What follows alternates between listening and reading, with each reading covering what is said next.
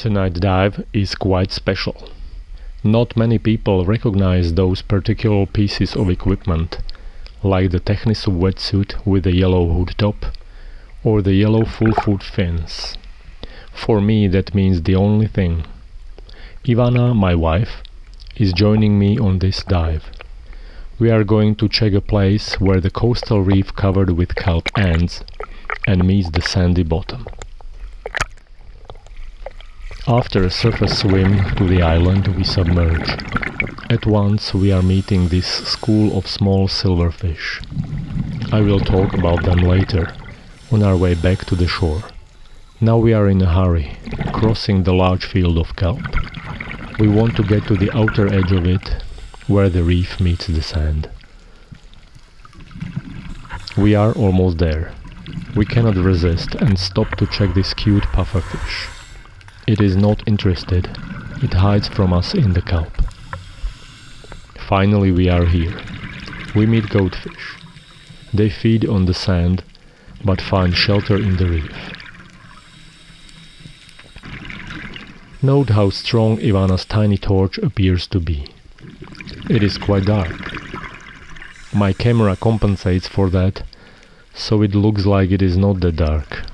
But even this little source of artificial light shows how dark it is underwater. While we play with goatfish and young snappers, there is a more serious action going on above us. Two kingfish came to check the intruders into their realm. Ivana continues exploring gutters and tiny overhangs in the reef.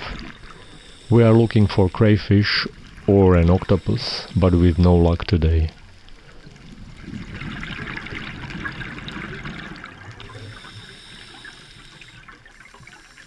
Now this is a real surprise. A moray eel. And in the open. And I ruined the shot. I stopped so suddenly that Ivana hit me from behind. That shook the camera and also scared the eel. It disappeared among the rocks. Only the snappers stayed with us. We continue searching the bottom, but we cannot find any more unusual animals.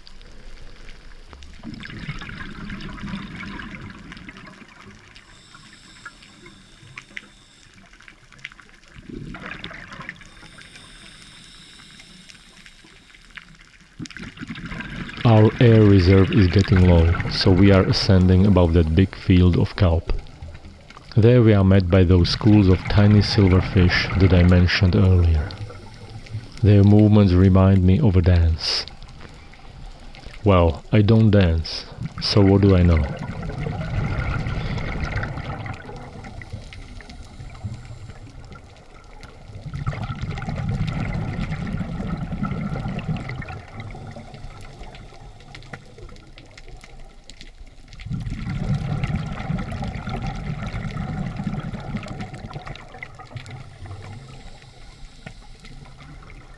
We stay with them for a while, and then slowly ascend.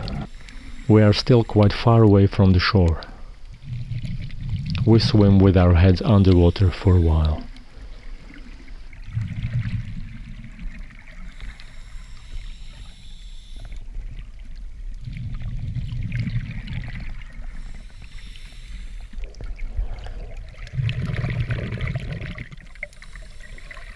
Once on the surface we realize how dark it is.